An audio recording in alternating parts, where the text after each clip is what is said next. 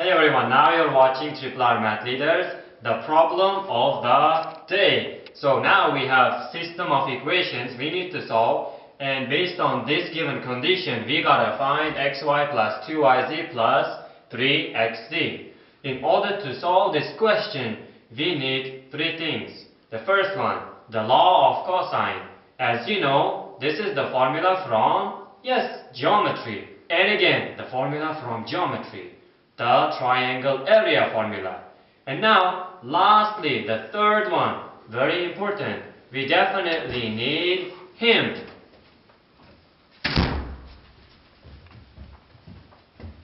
Hey guys, this is one of my favorite problems.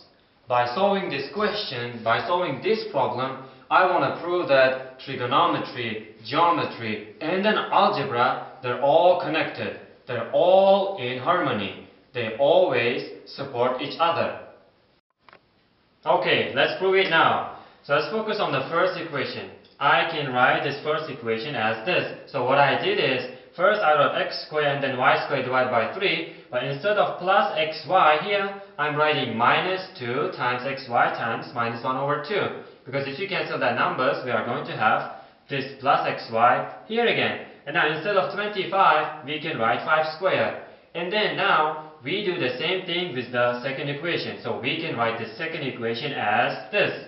But do we have yz here? No. That's the reason why we are multiplying yz minus 2 times yz by 0. And now let's do the same thing with the third equation. And now we can write this third equation as this.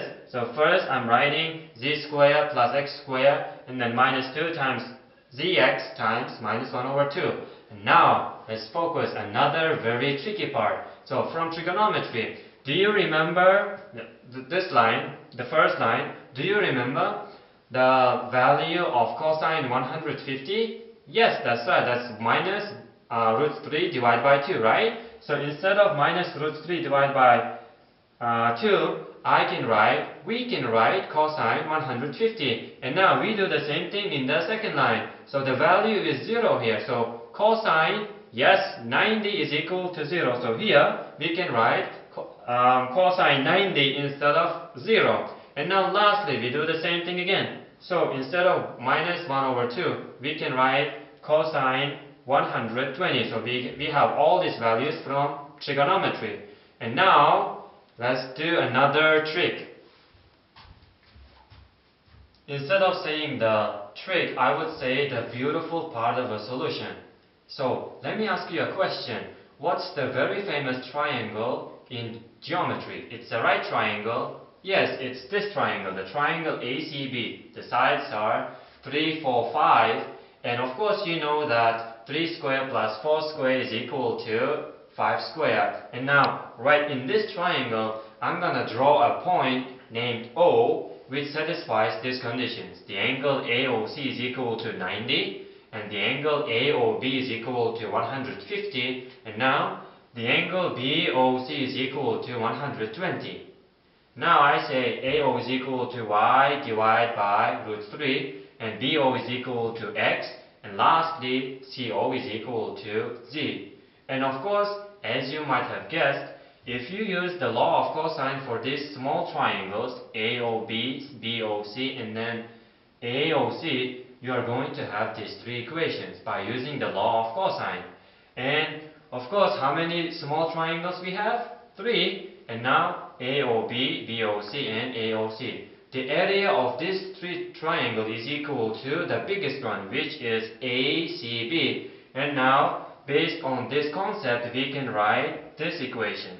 The area of AOB plus the area of AOC plus the area of BOC is equal to the area of ACB, the biggest one.